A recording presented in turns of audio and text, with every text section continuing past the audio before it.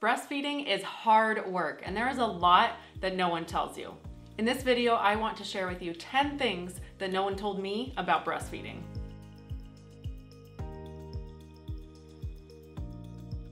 Some moms bottle feed with formula or pumped breast milk, or even both. Some moms exclusively breastfeed. Neither of them are wrong, it's simply a personal choice. For me, I was determined to breastfeed from the moment I found out I was pregnant.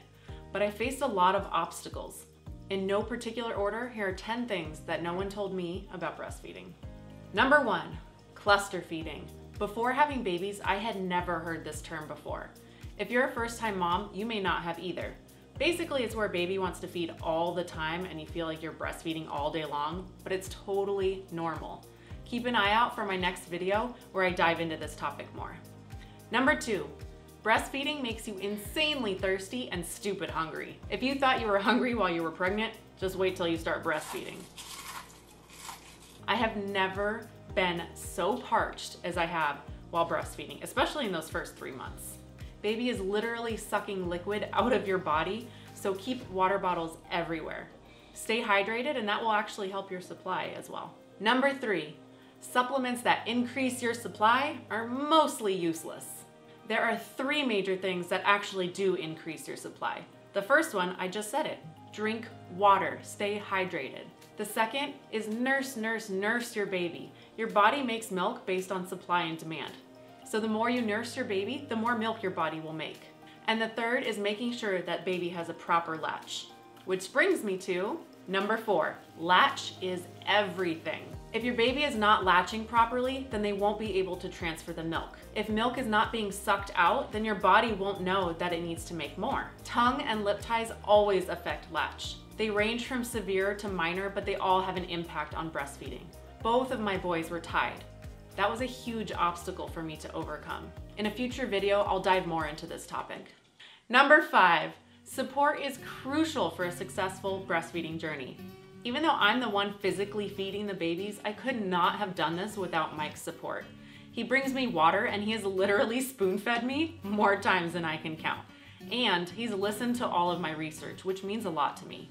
Speaking of breastfeeding, baby Frank interrupted us because he needed some milk.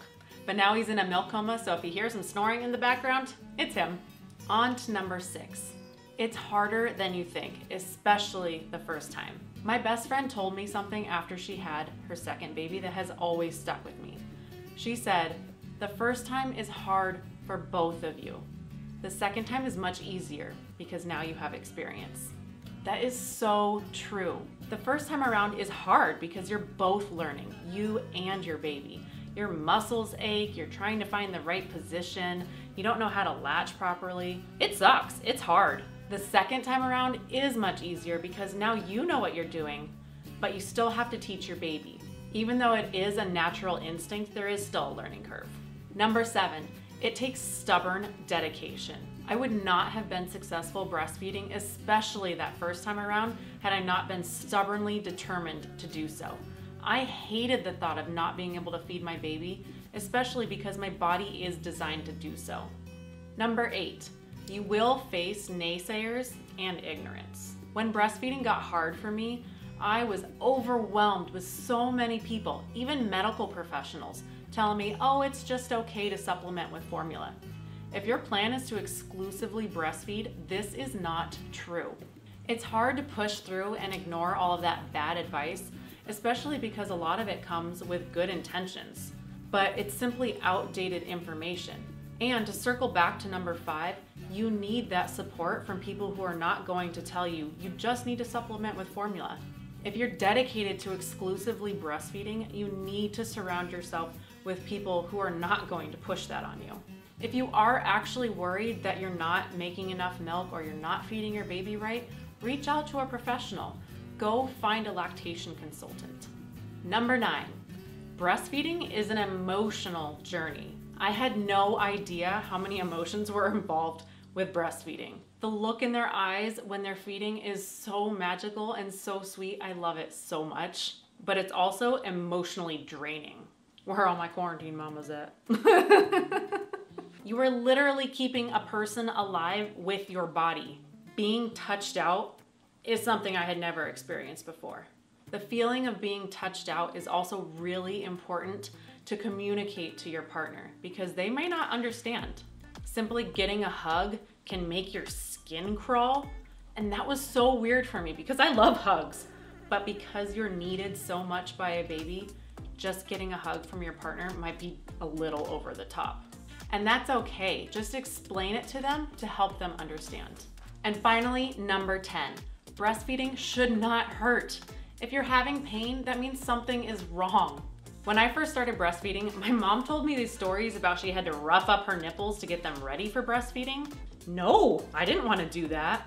If you're having pain while you're breastfeeding, that means something is wrong. Either your baby is not latching correctly or their mouth isn't functioning properly. I went to go see a lactation consultant who identified that my son had a tongue and lip tie when the pediatrician had previously dismissed it. So if you're having trouble or having pain, I encourage you, go see a lactation consultant. If you have a toothache, you go see a dentist, right? Same concept. If you're having trouble breastfeeding, go see a professional, and the lactation consultant is the person you need to see. Did any of these sound familiar to you? Have you gone through any of this in your breastfeeding journey? Are there any of the 10 that you want me to dive into in a little more detail? Let me know in the comments below, and maybe I'll answer your question in a future video. If you found this video helpful, like the video and subscribe. Don't forget to hit that little bell so you get notified when new videos go up.